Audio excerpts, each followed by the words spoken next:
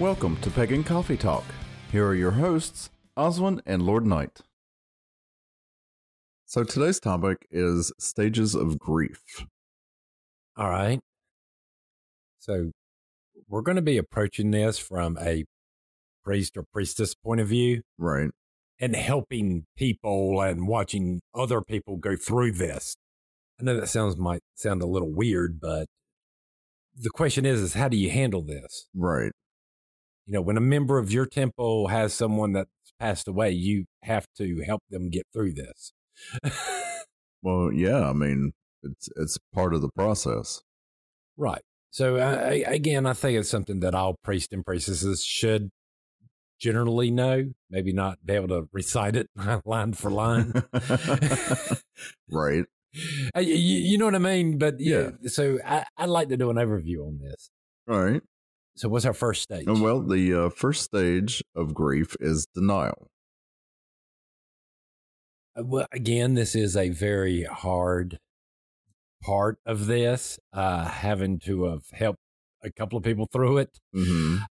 It is hard for them to sit there and look at people and going, well, are you sure? Are you sure they're dead? Are you sure? There's always a question. Right. Did you make a mistake? Normally that resolves itself when people see the body. A lot of times, yeah. Right. There's not a lot for us to do as priests and priestesses on this, all right? Because the denial thing normally happens within the first little bit, because we normally don't get called until after they finally accept that these people are dead. Well, I think it goes a little beyond that too, because there's a whole thing of not really talking about your loss. Right. And even when you do, it's a whole thing of acting like everything's okay, like nothing has really happened. And, well, and trying to, I think it also goes into things like busying yourself with whatever else so you don't have to confront those feelings. True. I mean, you have to get people to accept it. Like I said, normally this happens within the first little bit when it first happens. Right. Normally your priest or your pastor and stuff like that, they might get called when the end is starting to get near, if they're at hospice or something like that. Right. All right. But there's a difference between someone having a car wreck and suddenly dying. True. Compared to because there is a difference between the emotional connection people have with someone who's been long-term sick versus someone who just suddenly dies. There is a big difference, yes. Right. If it's someone that's been on that's got cancer or something, that's been in hospice for a while, you have time the individuals normally have time to deal with that through that process. Right. So again, the idea that these people are going to die that are long-term is they sort of skip that. Like when my mother passed away from cancer, there was no denial about it. We already knew it was going to happen. It was just a question of when. Right.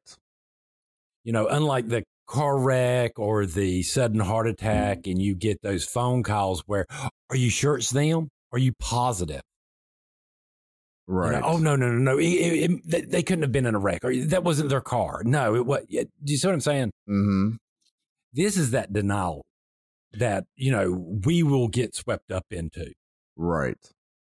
You sort of got to hold the person's hand until they accept it. But the majority of the time, seeing the body itself helps resolve that. There's not a lot we have to do psychologically. Right. So once confirmation is made, that stage is over. To me, I could be wrong, but I doubt too many people are going to argue with, there's the body. Right. So then we have to move to the next stage, which is anger. Now, this is a little bit more difficult. First of all, women show anger in a different way than men do. Yes. All right. Well, both of them might wind up punching you in the arm repeatedly. It's just when the guy does it, you need to be a little bit more on guard. Right. Normally when and I don't mean this bad, when women do it, they're doing that beating the chest real fast, short. You know what I'm saying? Mm-hmm. Like almost like that temper tantrum kind of thing, unlike a guy who might just turn around and punch you in the face. Right. Well, and I think it also doesn't necessarily manifest as a physical anger. No, I'm just saying there, you in that situation as the outsider trying to comfort the family, you might want to keep your guard up.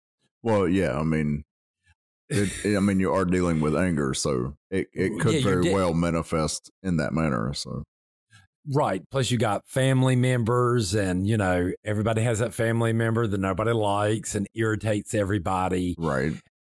And you have to be on top of this because, again, emotions are already running high.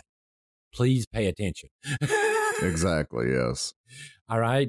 Keep on reminding people, especially if they're pagan, sit down, take a minute, center yourself, center and ground yourself. Don't tell them to meditate. That ain't going to help a damn thing. No, not in this case. But sitting there, but telling them to go outside and sit down in a chair away from everybody, take some deep breaths, regather your thoughts, and come back is a whole lot more helpful.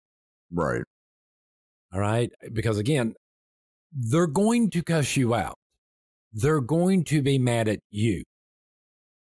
Well, because you're their spiritual leader. They want to know. They want reasons. They want answers. Yeah, they want reasons. But you also got to keep in mind that anger could be at themselves. They could feel like they're at fault for their loved one passing away. They could be mad at doctors. They could be mad at first responders. They could be mad at anybody. Well, you got to keep that in mind. They could even be mad of the lack of attention they gave the situation. Right. Because again, I've seen it happen. We've both worked at hospitals where grandma goes in for a hip replacement and then all of a sudden passes away. Right. Because there's always a risk of surgery. Now, this is where I see a lot of people get angry, where it's up in the air, the reason why. So some people, you might be walking into a situation where some people might feel like they're justified being angry because they think the hospital or somebody else did something wrong. Right. So again, this is something we need to be, you need to be aware of and watch out for. And people will attack other people out of grief, out of loss. Right. Well, yeah, and that's something that I was going to say too, is that, it could very well just be it could be an anger towards just the average person, people they don't even know. Well, I mean, I've seen a lot of people, and they'll get angry with the gods. How dare they do this to me?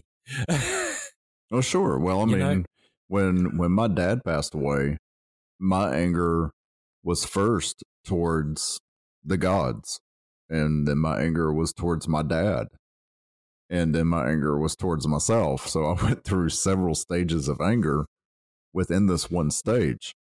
Well, so I think one of the anger points there is some people feel ashamed because they weren't there.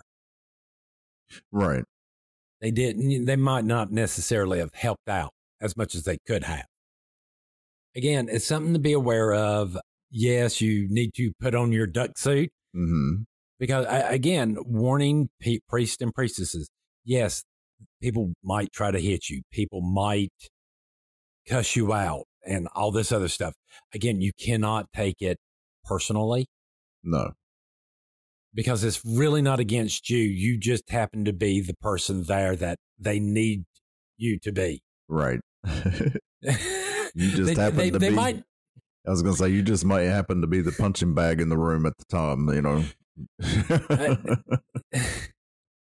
It happens. Once we can get them past the anger part or whatever issues that they have with this, we get to move into yet the next one, which is bargaining. It never stops. And sometimes I think it's worse with witches. Mm-hmm. I've seen a lot of witches over the years. They'll cast them circles in the whole 9 yards and sit there and try to bargain with the gods to fix or to change this outcome. Right. And unfortunately, when our time's up, our time's up. There's no way to always fix it. Some people might think that bargaining is something that happens before death, but not necessarily. No. Bargaining is not just, well, if I can recover from this situation, I promise I'll never do this again, or whatever. Some of that bargaining is if you bring them back. Yeah, some of the bargaining is, yes. Some people are sitting there and they're asking for things that a lot of us know aren't ever going to happen. Right. But I think it also goes into if only. Right. When people say, if only we had gone to a different hospital, they would have gotten better care. Or if only we'd done a different treatment, or right. Yeah, but I hate to be this way. That also goes, well, maybe if you were a little bit more healthy, or maybe if you ate better, maybe if you didn't do this, maybe. Right. It becomes a long list of things. But again, the if only that turns into like an infinity stone, because it just keeps going and going and going. If you don't, it never stops. Right. If you don't get a handle on it. No. So you just can have lose to be yourself careful. to that. Yeah, right. You really can. And again, helping people to remind them, no, we have cycles. Right. It's hard to sit there, and when you see one of your coven members sitting there crying and all upset, and they're doing this bargaining, and it's not going to work, and you're like, you have to accept it. We all have to stop at some point. Right. The cycle of, birth, death, and rebirth has to happen. And no, it's not always comforting to people. It's not. And that's the hard part. And I hate to be this way, just to warn people, I've seen people do this, and I could be wrong, but some people tend to slide backwards on that scale. Just because they're moving forward a little bit don't mean that they might not suddenly jump back to the bargaining or the anger. Right. In that. Because I think sometimes as this process goes, people will have a new anger each day. Something else they thought of, something else they thought they could have done. Right. And it continues on forever. And then you also have those people sitting there going, well, now there's another angel in heaven, or, that was God. Some people don't want to hear that. No, some people don't. Sometimes you have to sort of go with the flow of the individual. We've had somebody in Temple, they lost, the child was stillborn. Mm-hmm. And literally she got to the point to where in the world she's like, okay, no, if I hear it one more time, if I hear somebody else like, oh, it was God's plan, don't worry about it, you'll be fine, and just think they're in a better place. She's like, I don't want to think about that. A better place would be in my arms. Right. You have to let people do that. Sometimes you might even have to go in there and be the heavy and tell everybody else to get the hell out of there and let the person be. Yeah, you just might have to do that. So the next one up is depression. Now, this one is the one that can really bother people. Yeah. This is the one we have to keep our eye on. Oh, yeah, definitely. Depression, as someone who has suffered with depression and dealing with depression with my mom as well, it can get really difficult at times. You can lose all hope. That's very easy to do. I mean, it's got to be one of the harder emotions to deal with, because again, you also got to remember, as a priest or a priestess, this isn't happening like 15 seconds. No. This could be a process that you could be going through with your coven members for months on end. Easily trying to get them to slowly get there.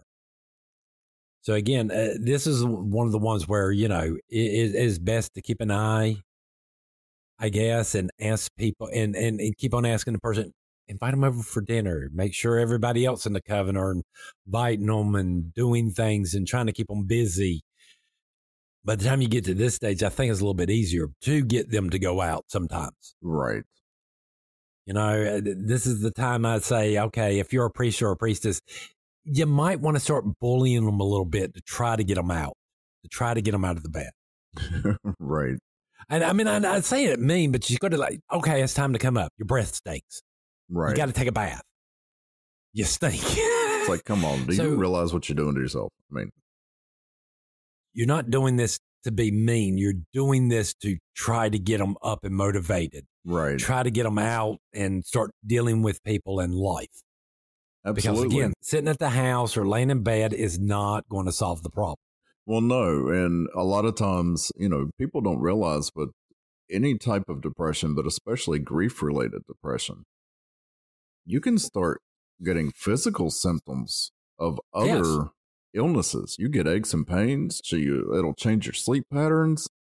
I mean, well, I was going to say, I've heard stories about being hypnotized and people being told that they were burned and whelps actually showing up on their arms. Yes. So again, with depression, you can have psychological problems that manifest as physical problems because of the psychological problem. Well, and then too, it can. I know that's confusing to say, but I hope you said it right because I don't know. That took way too much. I'm done. That took too much brain power. But I was going to say it can also lead into if you have existing health problems, it could worsen those issues, and it could even lead to new ones. So it is something. It is very serious. You do need to keep an eye on it. Just keep in touch with your folks. Right. I mean, don't leave them just completely hanging. But well, no, you need to be there for them. So then we have our last one, which is the last one is acceptance. Even when they do accept it and they've come to that place of peace, it ain't done and over with. No, it's not. Small things can set people back easily, and it needs to be aware. You still need to keep up and communicating as much as possible with these people. Well, and it's one of those things where it's like it could be a song on the radio, it could be the smell of a certain flower, a bad joke. I know, right? And it doesn't have to be a complete setback, but it will be one of those things where you will notice the person withdrawing a little bit, or they might tear up, or, could be little things like that. Just, again, you got to keep an eye on your folks. Slow, progressive. I mean, don't get me wrong. There are some advantages depending on the age of the person that passed away. Mm-hmm. Newborns are a little bit harder if they're stillborn because there's not a lot of memories there to pull from, happier memories to pull from. Right. Besides, you found out your sonograms and all this other stuff. Mm-hmm. Unlike, someone who was 25 or something where you have a plethora of funny stories and jokes and stuff that this person did, and you see what I'm saying? Uh-huh. When there's actually a history there, it's a little bit easier to pull people out versus someone who's really young. Right. All right. So when kids die and stuff like this, it's a little bit harder. It's going to be a little bit harder for you as a priest or a priestess because there's not a history to pull from to help people get into a happier mood or to tell happier stories about the person, just to remind them that the person's still with them. Right. So again, this is something you got to take into account when you're talking to these people, because again, like we've been saying, you're never quite sure what's going to set people off, what someone needs to hear versus what they don't need to hear. Right. Because again, not hearing things is just as important as hearing the right things. Oh, for sure. Yeah, you're going to have to. Yeah, you're going to do your normal stuff and encourage them. Yeah, you need to do your meditations. It will help over time. Be patient with it and do it a little bit at a time. If you can get them to the point to where they finally can meditate and given enough time to get over their grief, mm-hmm. you can even start to suggest to them, start to meditate on that person, try to create a psychic connection so they can still talk to the person that has crossed over. Right. And again, explain to them, sometimes if you're going to do this, it might take the other person time to adjust over there before they can communicate with you. Right. Yeah, because, there's an adjustment period for them as well. Right. For them, they're moving on to a new life. To a certain extent, you could think about it this way. They've just been born into a new life. Right. To a certain extent. Anything else you want? You think we need to cover? Like, how long does grief usually last? Depends on the person. And believe it or not, even the connection to the person, and how that relationship was. Okay. Older relationships may be easier to get over in the long term. Mm-hmm. It can also be harder in the short term because, again, the close connection between. So when you got a couple that's been married and one passes off and the other one's still there, yes, you got a lot of memories to pull through and all this, but some people do die of a broken heart. Right. It does happen.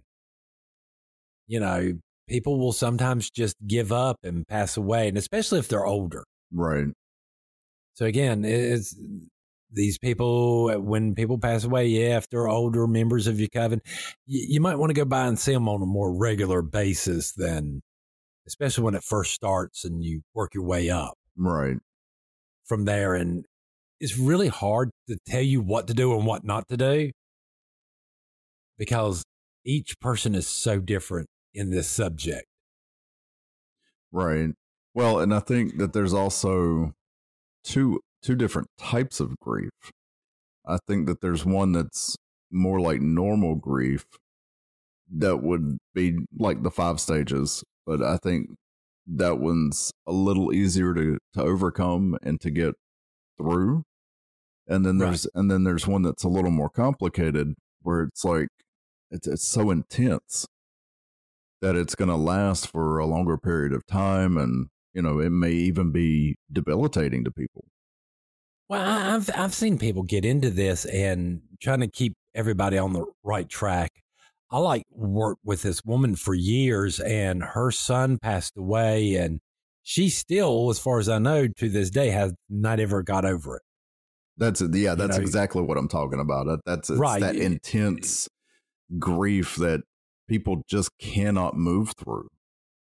Well, and again, you have this type of thing, especially when you're dealing with parents who have lost kids versus kids who have lost their parents. Well, yeah, because it's that whole adage that parents shouldn't be burying their children. No, and it is much harder on the parent, in which, even though my mom was a full adult for many years, right? Her mom passed away, then she passed away, and it was very shortly after that my grandfather just passed away, and we really just think he died of a lonely heart because he done buried his wife and his oldest daughter. Right. Even though he's got 3 other kids, but that's still a hard pill for some people to swallow. Well, sure. And, and that's one thing about the older generations as well. Once something like that happens, they're left alone. Right. And so there's an extra stage, I think, that they have to go through. And that's the whole getting adjusted to being by themselves again. The only thing I can tell priests and priestesses when dealing with this, be patient, take your time, and listen to them. You rarely have to say or do anything. You let them talk. You let them cry. You are literally there as a punching bag. If they're angry, you would rather them get angry at you than their families and other people that they actually need, because you need to understand what in the world these people are going through. Right.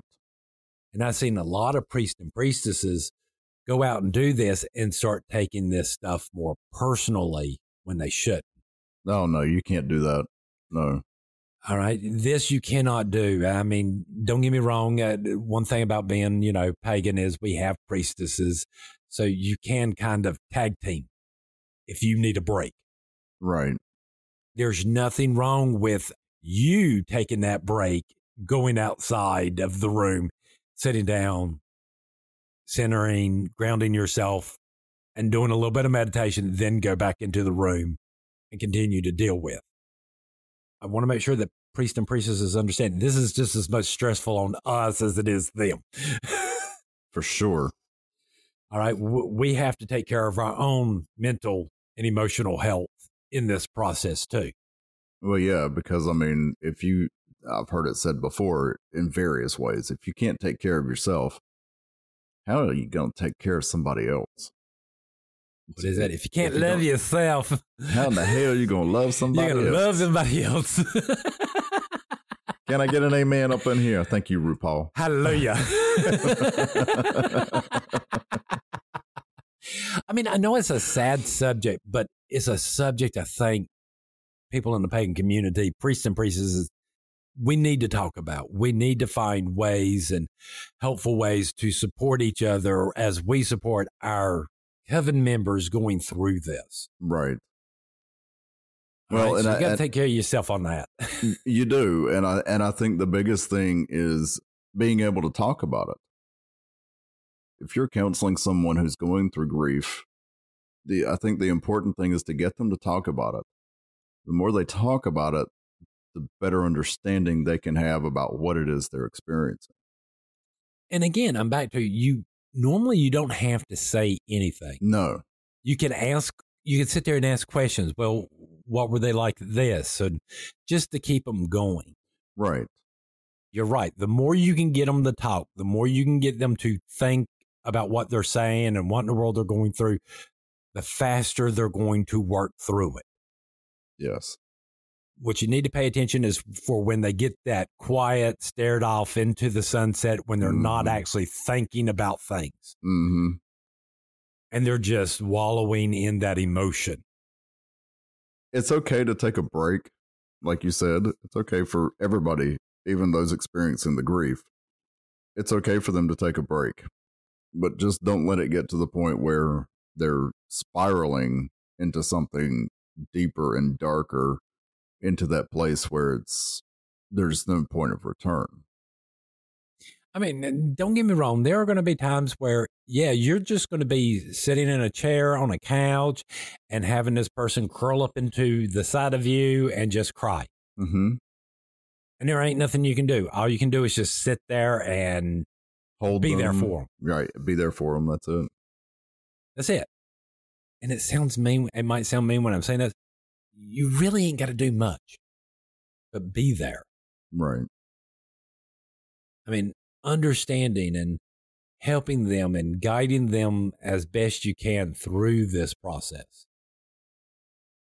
And like I said, you still have to take care of yourself. But yeah, you do. You have to take care of yourself. But that's exactly where I was leading with this. Sometimes you have to take a break and you need to go talk to somebody as well. Yes. Because you're taking on a lot. You know, getting people, I can sit here and give you strategies and stuff as in hospital rooms, or if you can get them outside of the house and walking around, and it helps to have people out in nature and stuff like that if you can. If it's cold and raining, no, you're not going to be able to do that. But no. you sort of have to think of other ways to try to get these people to think, to engage with other people around there. Right. Because like you said, it could be as simple as going for a walk. Get them out of the house, go get something to eat. Get them to talk to other family members, to get them to understand you're not the only one. Right. You know, you have family members. They're going through the same pain. If you stand with them, they'll help you just as much, and you'll help them. So, again, it's more of a guide than you actually, I don't want to say it like we're not doing anything at all, but you don't. Right. Right. I mean, you are, but you're not. Right. I don't know how else to put that. So, but because you are there, you do need, and trust me, you'd be surprised at how fast people remember. Oh yeah. I mean, you know, who was there? Yeah. I mean, how many times I know there's been a lot of times that I've said to people, when they say, well, I wish I could have done more for you. Well, you know what? You were there. That's it. That in and of itself was huge. And I've had people say the same thing to me. Sometimes that's all it is. You just being there. Right. Letting them know somebody cares. A kind word goes a long way in this. Right. Goes a long way. So I think that's about it. Thanks for listening. Join us next week for another episode. Pagan Coffee Talk is brought to you by Life Temple and Seminary. Please visit us at lifetempleseminary.org for more information, as well as links to our social media: Facebook, Discord, Twitter, YouTube, and Reddit. We travel down this trodden path, a maze of stone and mire. Just hold my hand as we pass by a sea of blazing pyres. And so it is the end of our days, so walk with me till morning breaks. And so it is the end of our days, so walk with me till morning